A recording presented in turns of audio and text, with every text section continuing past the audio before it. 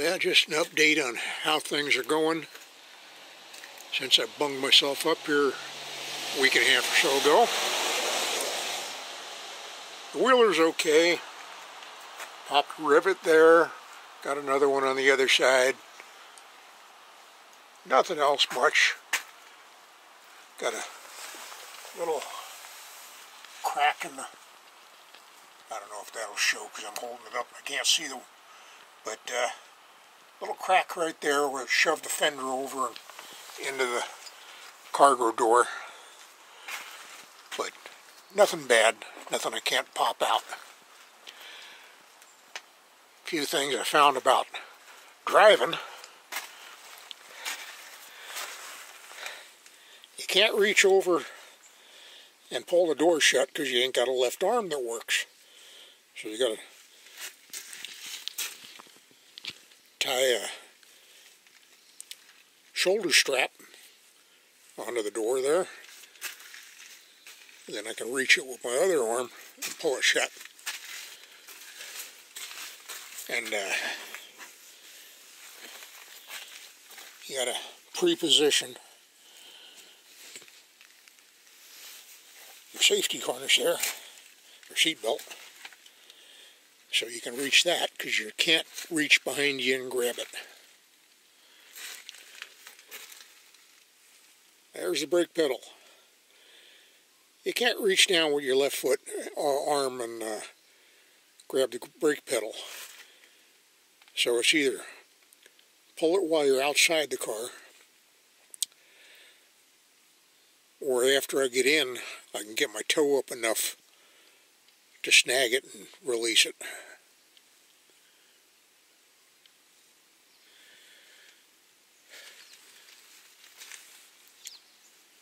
Now, up till a day or so ago, I had to sleep sitting up in my easy chair.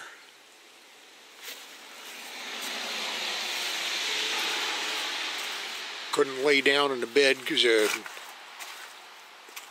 felt like getting stabbed through the lungs.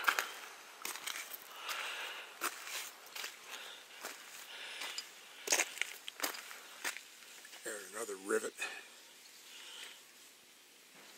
No problem, I got a bag full of them.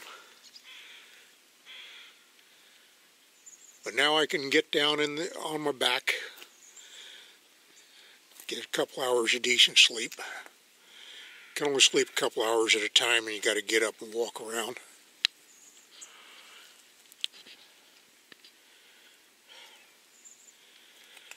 But it's healing up. Still won't be able to get out on the trail till probably end of September, something like that.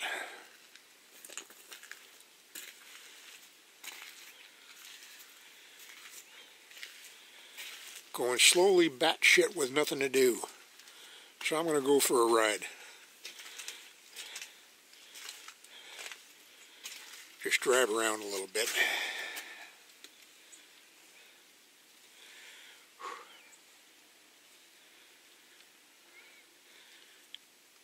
And driving one-handed is interesting too. I can hold the bottom of the steering wheel, but can't raise the arm.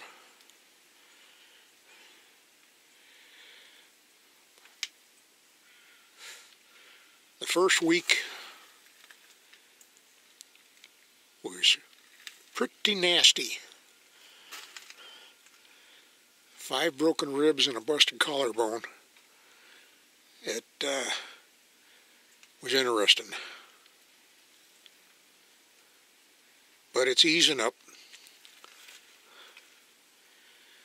I'm not taking any drugs. I hate drugs. Just pop a Advil or something.